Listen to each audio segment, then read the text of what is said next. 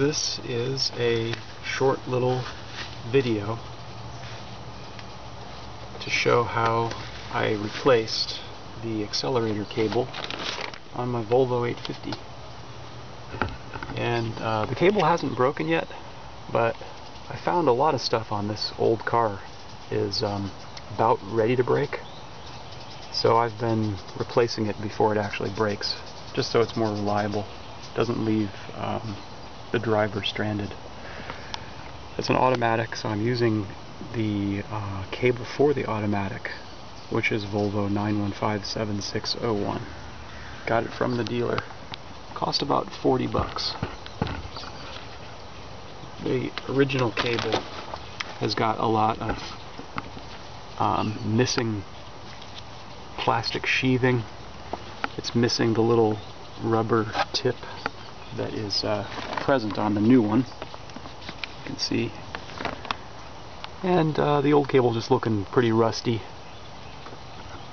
And I'm going to take it out and check and see if anything is frayed or about to break. But I'm definitely going to put in the new one. So the first thing to do is take off this cover.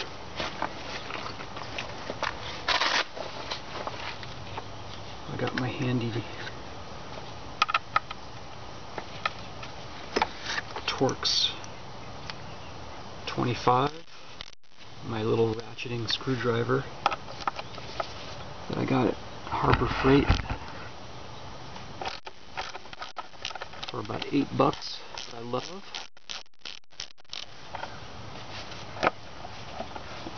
And yeah, that exposes the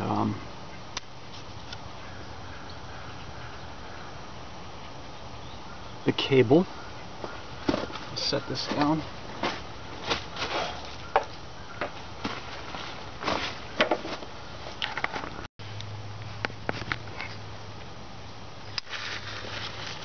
So I'm just gonna clean off some of the dirt and grime before I take out the old cable. And it looks like you just take the pressure off the cable, and then you can slide it out of the slot at the top. And I don't see any frayed. I don't see any fraying or damage to the cable, so that's good. Probably doesn't need to be replaced.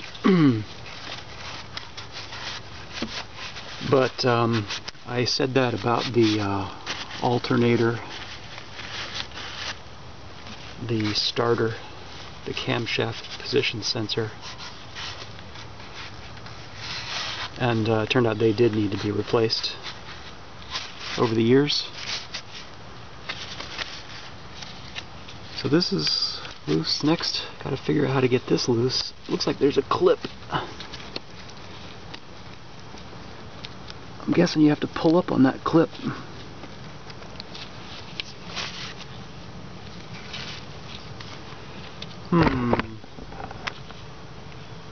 Not sure how to loosen that. I think I might need to pry up on it a little bit. Let me get a screwdriver.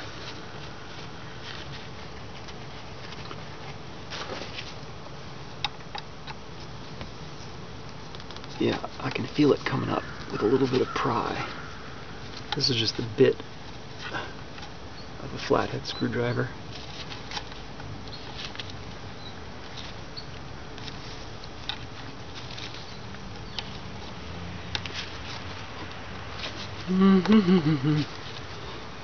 Pry that up. I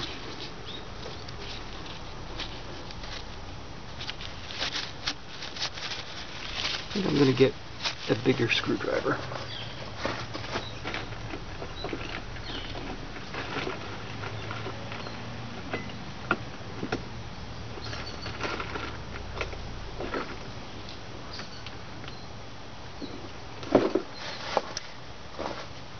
got me a little pry bar. Yep, there it goes. You just pry it up, and it comes up and out. I'll clean that up. Handy to have a little pry bar. Usually I take that with me to the junkyard. So then, this is just loose. Great. So that just comes straight out. And I'll just clean that up a little bit, and then we'll move back to the... I guess we'll have to go inside the car to loosen the cable up at the pedal. Okay, this is inside the car. I've got to remove the 3 screws that hold this cover on so that I can get to the area where the cable attaches. So this is pretty easy. Just loosen these guys up. Nothing to it.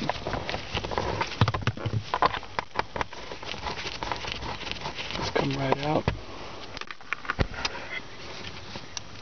And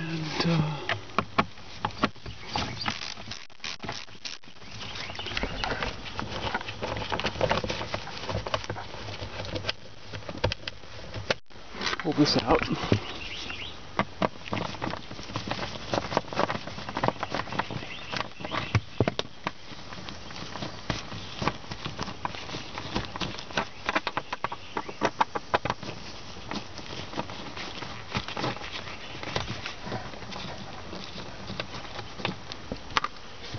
Then this cover just comes down and out.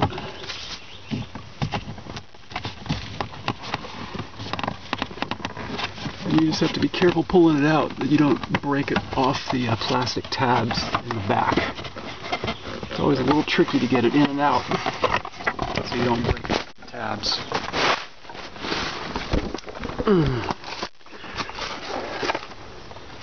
There's a tab there, and there's a tab over here that have to slot in on the way back in. Yeah, and you can see where I've put a little epoxy and tape to keep that plastic together, because old plastic tends to crack. So now we are in, and we can see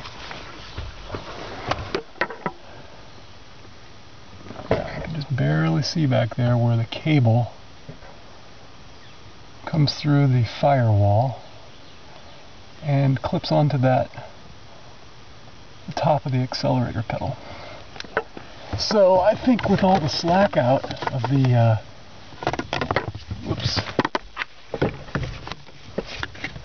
with all the slack out of the cable, too hard to get it out. That's, oh yeah, in fact the pedal is totally loose. Yeah. So this might be a two-handed job.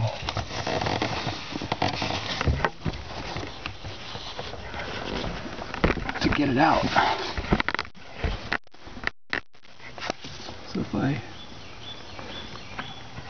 pull this down,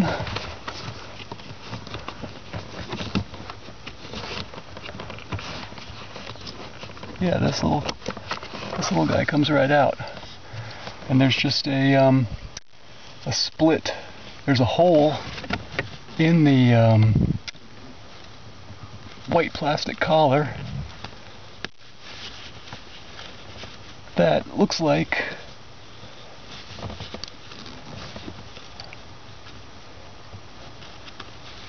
I don't know if that's on the new cable or not. I'm gonna guess I'm gonna reuse this part, so I'm gonna go look at the new part and just make sure that I need to thinking I need to be careful with this part right here and not break it, because I may need to reuse it. So let me go look at the new part in the bag and see if that's the case.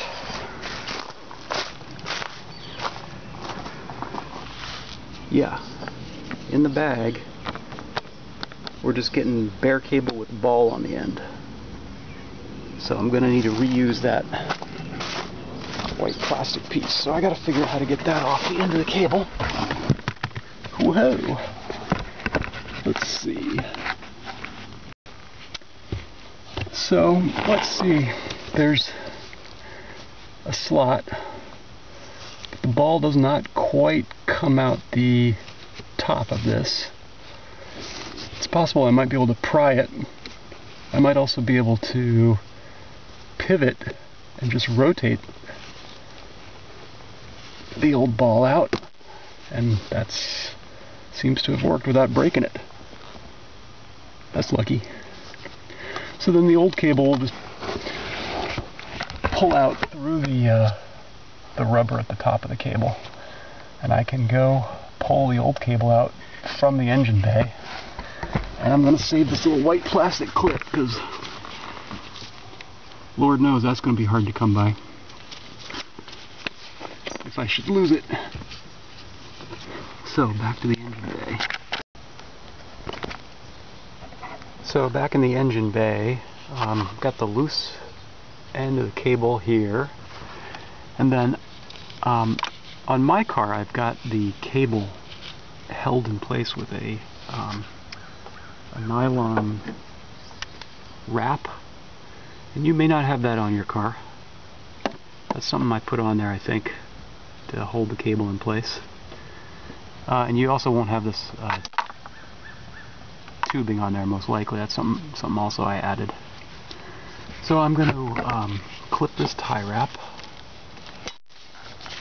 free that cable up, and then the cable goes down to this rubber grommet, and there is an electrical connector plugged in. It's probably easier to see that from the other side.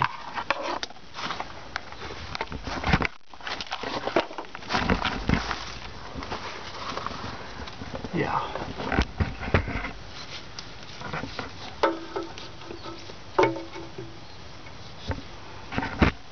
So there is a connector. It's a little bit cracked.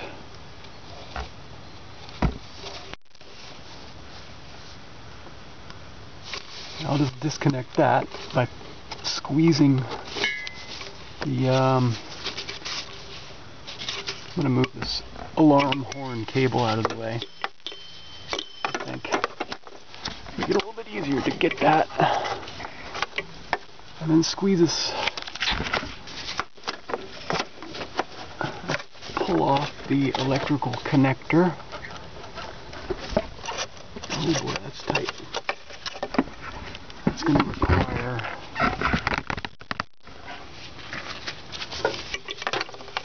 two-handed,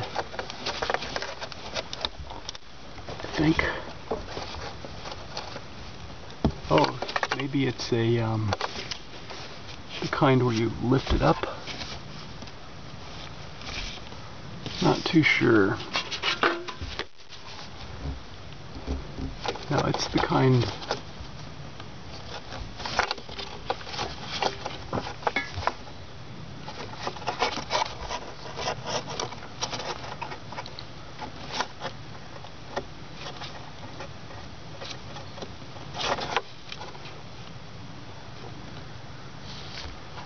I think it's the kind that you're supposed to squeeze down on.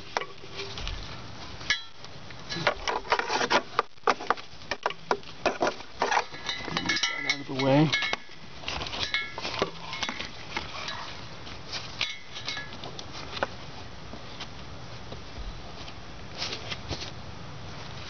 I don't know if it's the kind you lift up on or pull down on. Don't know. If I lift up on it, or pull down on it.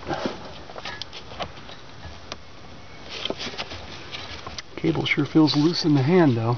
That's a good thing. So I decided to come look at the new one, and I can see in the bag that the new one has got a tab on the top.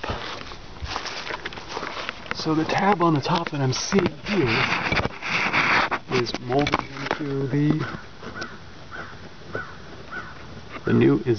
into the cable.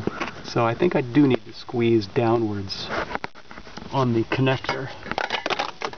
Oops, drop the flashlight in order to get that to come off. So I'm going to do that with 2 hands.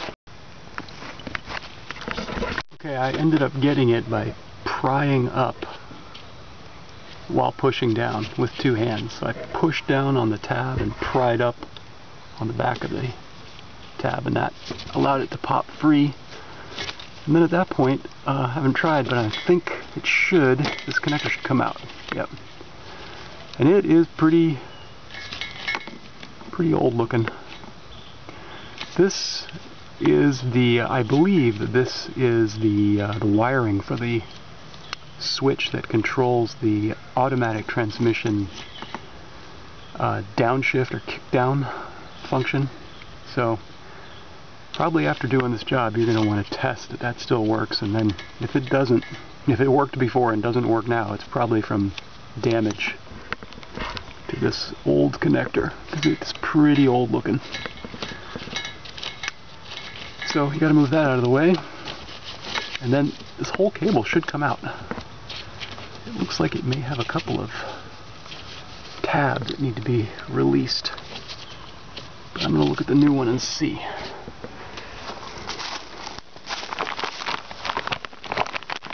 The new one has also got the same tab, so there's a rubber bushing inside. This whole old cable may just pull out with a little bit of tugging, is what I'm guessing. So I'll just pull on a little bit and see if it comes out. If not, I've got a little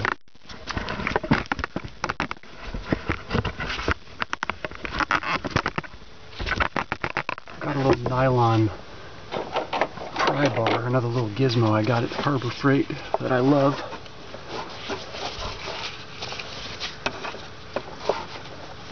And that's a brake line, so you don't want to pry on that, obviously, and risk damaging an old brake line.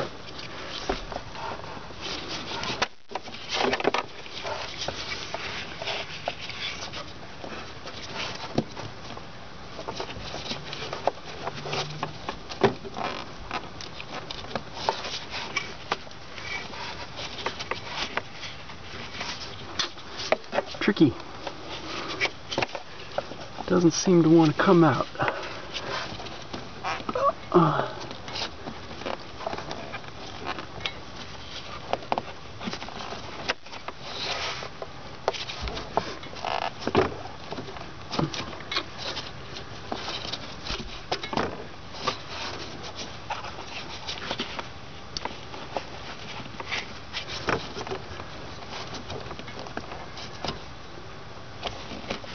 Yeah, I'm not sure why that's being so difficult.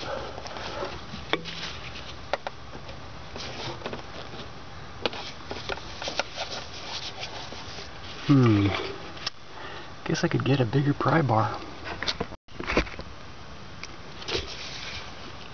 Well, I pulled on this and it snapped off. So,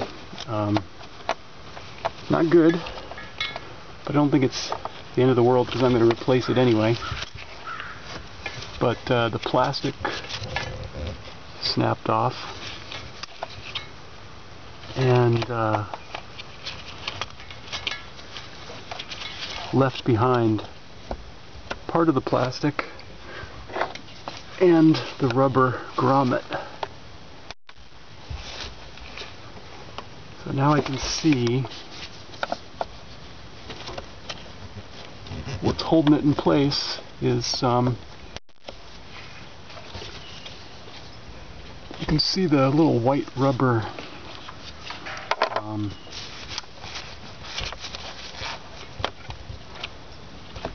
fingers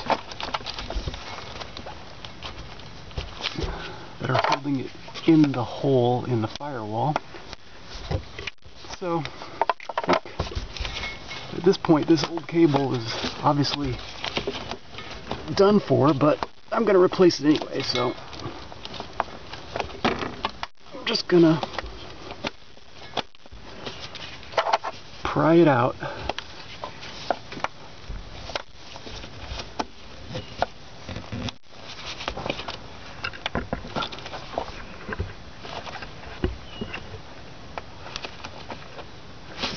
Whew, that's hard to get out. A lot harder than I was figuring. Could be I'm doing something completely wrong too, which is why it's so hard. That's always a possibility.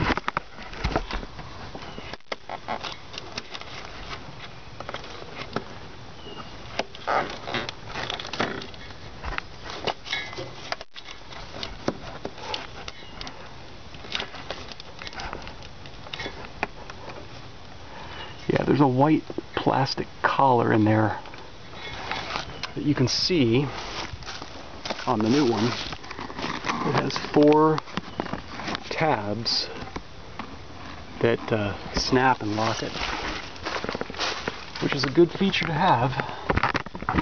Hold it in place. It just makes it really hard to get the old one out. So, not sure. Whoops. The best way is to get that out. Just have to keep trying different stuff till I get it.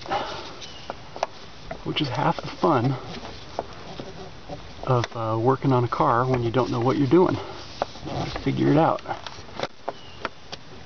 Now, there we go. I got 2 of the tabs out, so that's allowed most of the grommet to come out. I think I'm pretty close.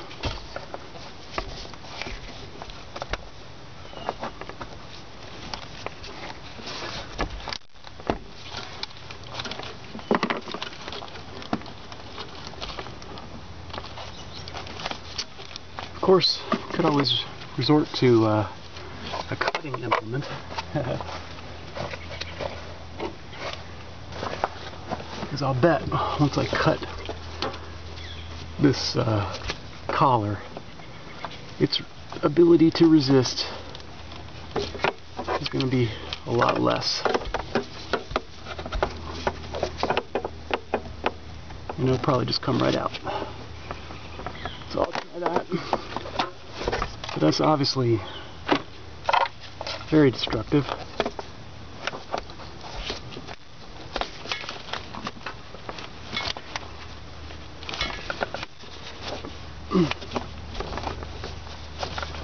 Whew.